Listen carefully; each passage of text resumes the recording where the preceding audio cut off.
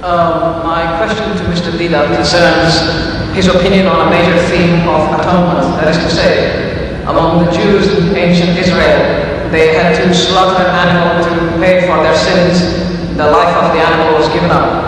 And with Christians, of course, they say that since Jesus was God, his death upon the cross would be atonement for the sins of anyone who believes in him ever. Now in Islam, what is the system for taking away a person's sin? What is the system of atonement? I would like to know. Good. Very nice.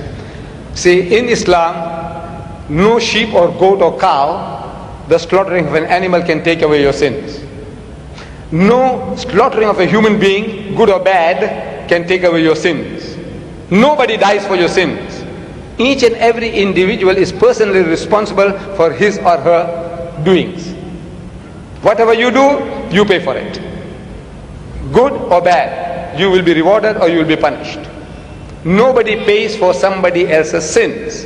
In Islam, the way to come right with God is to believe that there is God and listen to his commandments. What he tells you to do, you are on a good wicket. You are in his good books.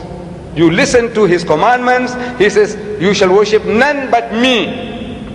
But he said, no, I'll worship you through this man, or through this monkey, or through this elephant. He said, look, I don't want it. I want you to worship me and me alone. But he said, no, you see, this thing helps me. This makes easy for me. God says, I don't want it. So in other words, in Islam, you believe in God and carry out his commandments. And if you have made a mistake, you repent. Repent means you turn back from whatever you have done. And this is exactly what the Bible is teaching.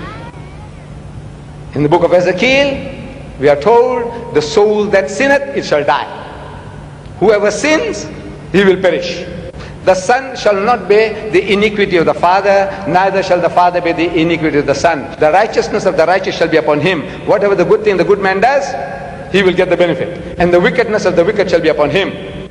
But if the wicked will turn, repent, come back from all the sin that he has committed and do that which is lawful and right, he shall surely live, he shall not die.